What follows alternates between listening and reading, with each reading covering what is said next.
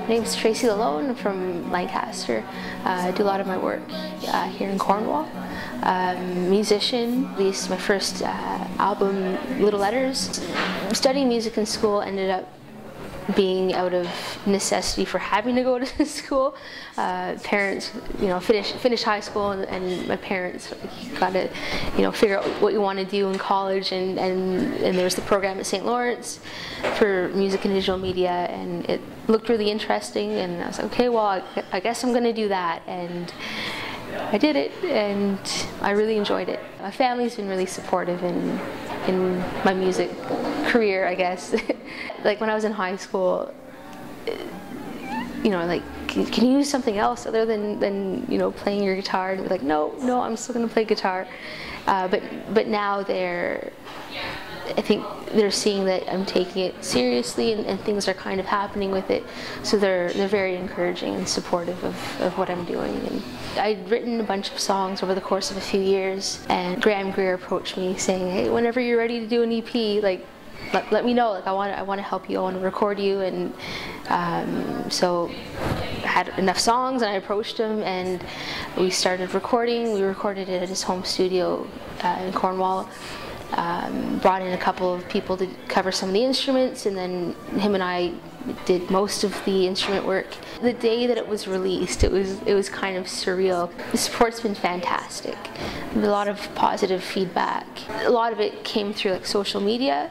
Like I'd share it on Facebook, and I was expecting like a couple friends to like it and share it, and then I had people I didn't know sharing it, and it kind of exploded, and it was like, wow, that is really cool, and it was kind of, again, like another little confidence booster, saying, oh wow, there are people out there who like what I do, and it was really cool.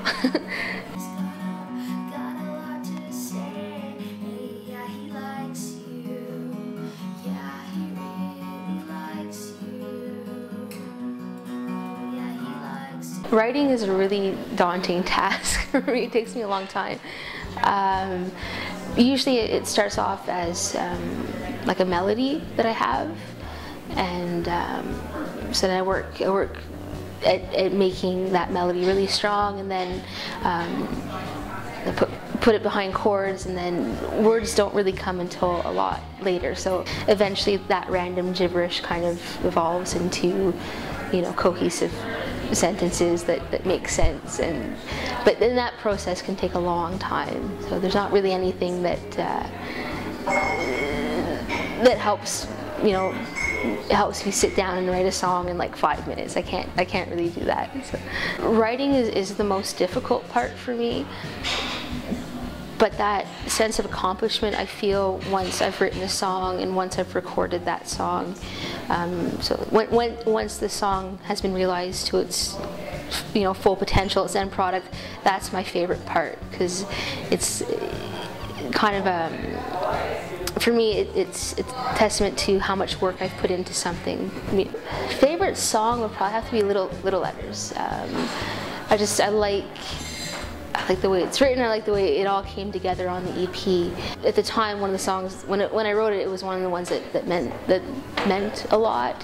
The songs were written individually over a span of time, and they weren't really written with an album in mind. So going into the second one, all the songs that will be written do have an album in mind. So I'm hoping there's some sort of like thematic tie between all the songs.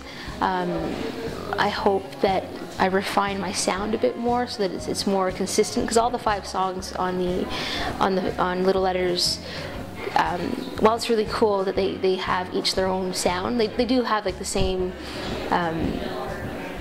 sort of have the same sounds involved, but they're all very different. And I hope in the next one that there's a bit more unity with the songs too. One of my biggest goals, I guess, in releasing the EP was to get onto CBC radio.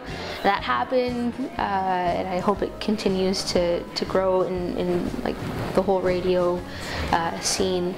But going forward now, I guess, like I'd like to do a little tour. I've got to keep on writing. I'm working on new songs for a second EP or album. I haven't decided on that yet. and just promotion of what I've done so far to spread the word and get people to listen.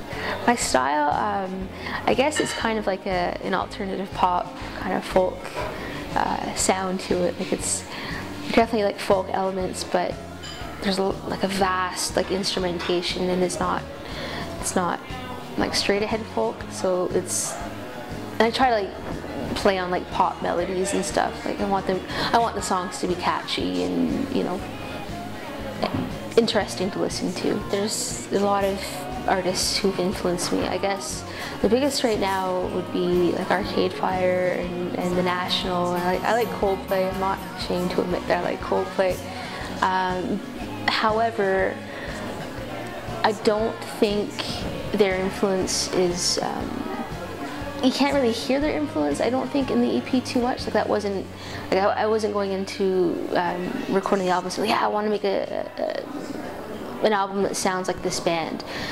So I guess it's more so whenever I listen to their music, it can help me get into the right frame of mind to write in my own way. Yeah, music plays a pretty big part in my life. I'm kind of shy, and it helps me, you know, get across different emotions and feelings and life experiences. It helps me get them out there in, you know, in a way that sometimes I can't really like verbally express, like if I'm just talking to somebody. So it's helped a lot with that sort of thing. I guess.